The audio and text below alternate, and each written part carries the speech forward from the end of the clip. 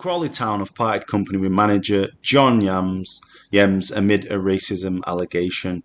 A former Crawley Town player alleged that the club's changing room was segregated on racial grounds, and players from ethnic minorities were made to change away from their white teammates. Jesus, it doesn't even sounds unreal. Yems was suspended on April the 23rd amid three separate investigations.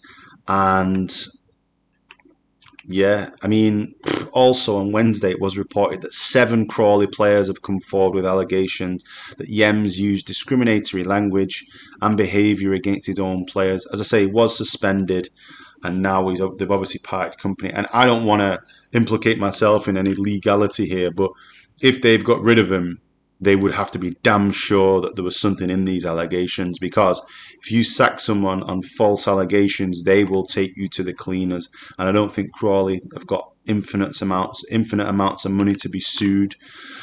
And obviously, the reputation of Crawley has taken a bit of a battering. But you know, this is just shocking, basically. This also, I don't know the ins and outs of this, I'll be honest with you, but is it just one man that's doing this? Do Crawley have an institutional problem, you know, inside the football club?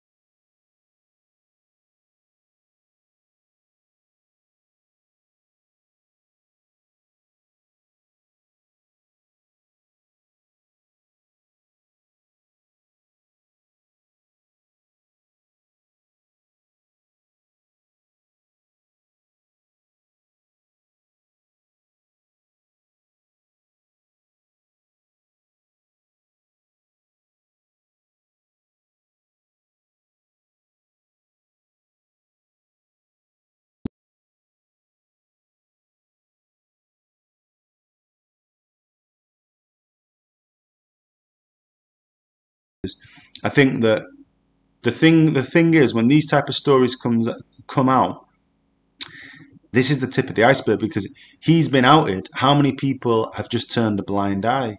Like, I've seen and heard a lot of racism, and when I didn't feel empowered, I would just, you just don't want to kick up a fuss. So how many of these John Yems are there out there? I've seen it.